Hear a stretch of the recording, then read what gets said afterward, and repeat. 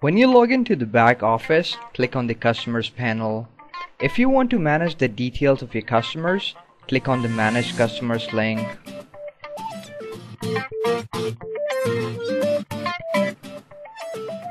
There are 7 ways to search a customer. You can search by customer's name, email, phone number, address, occupation, title of the item purchased by the customer, or brand number of the part purchased by the customer. In this video, we will show you one way of how to search a customer. Once you click on the search button, it will provide you with the details of the customer with different options to edit the customer's information. You can view the customer details by clicking on this button. Once you click on it, this is the information that appears.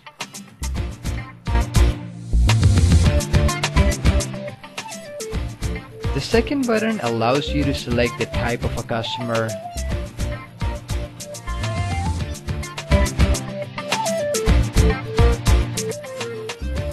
The third option is for updating the customer information.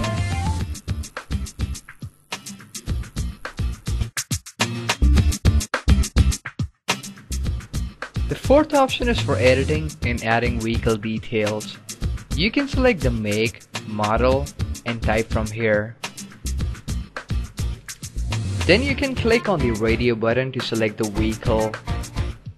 Next, you will enter the VRM in this box. And finally, click on the Add button to update all the information.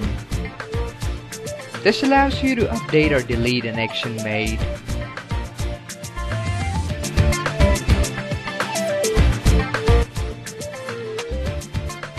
You can also add a customer by selecting this option and then filling the information needed.